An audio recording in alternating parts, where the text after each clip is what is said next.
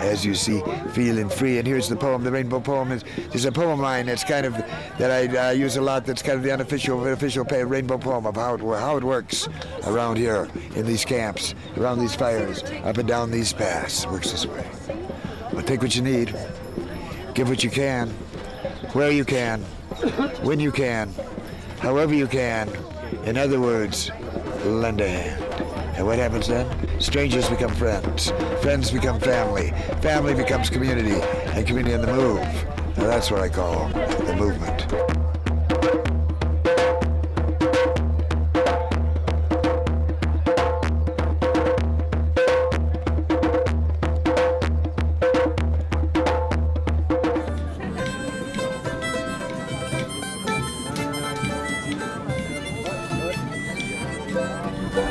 A conscious person lives on two levels at once. This level, and then you could call the soul level. And the soul level watches this level.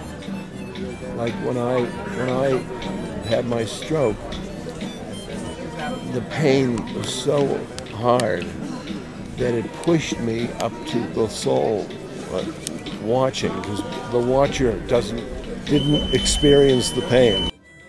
I can meet any set of eyes in this place, and we will witness together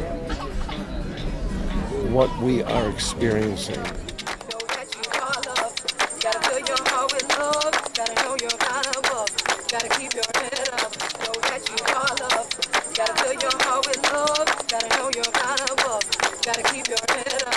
Hey, Ramdas. How you doing? Good to meet you.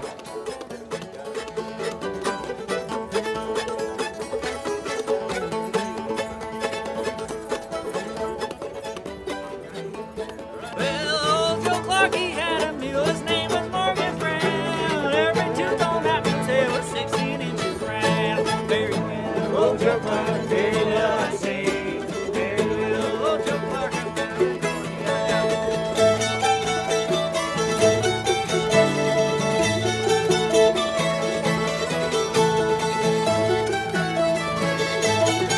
So I had experience of total alienation and running into a lot of angry people in my first few days, to total love, which was really good to have, where not even being on any drugs, just experiencing real love, where we could actually get in a circle and hug each other, which I don't really do every day. I think I had to experience that negativity to break through.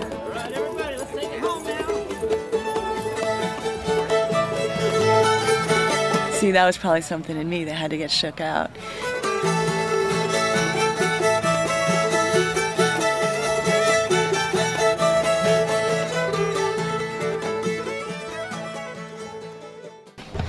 It doesn't matter what you believe in, where you come from, what your faith in, as long as you know you're part of the human family.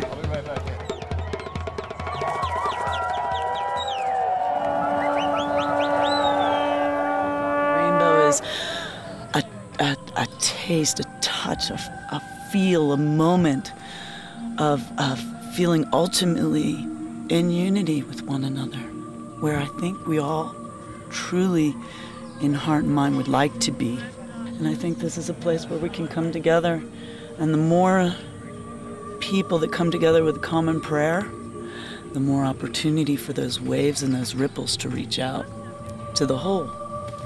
So I look for that essence in the human spirit, and this is the place to find it. To really be like the shamans of all of the tribes of the world, who are able to channel down the unified vision of the one and the only one, before any separation. Because what are we trying to do? We're trying to get back to the garden. We're trying to get to that place where we know the world, we know God, the way Adam and Eve knew before they ate. Before they ate. That's where we're working to get to. And this place, unknowingly and knowingly, is a reflection of that hunger that the Creator put us deep inside to get back to that place. Things get put in balance here. Because in the world of extreme sadness, there needs to be, for some period of time, a place of extreme joy. And in a place where, in a world where there's extreme abuse happening, there needs to be a place where there's extreme healing happening. And one good act balances out a whole hell of a lot of evil acts. We never know. We never know. So why do I come here? How can I not? How can I not?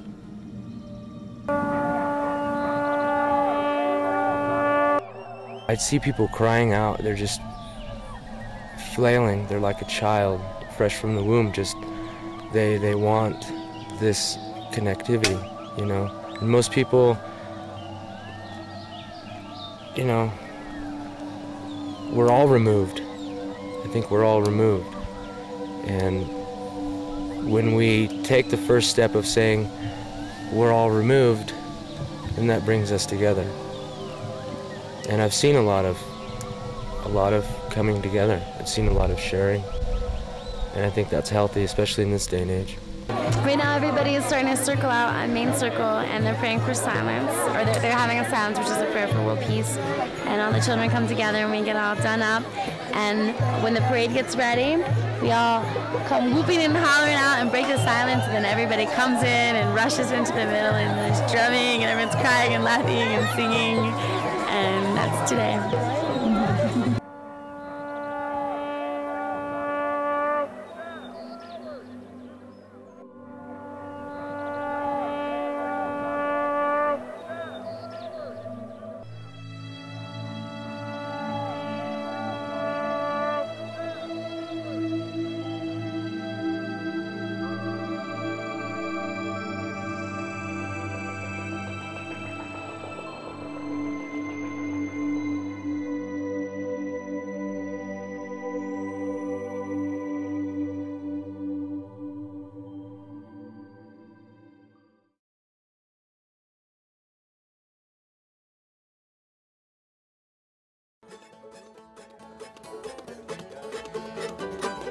That's what I mean.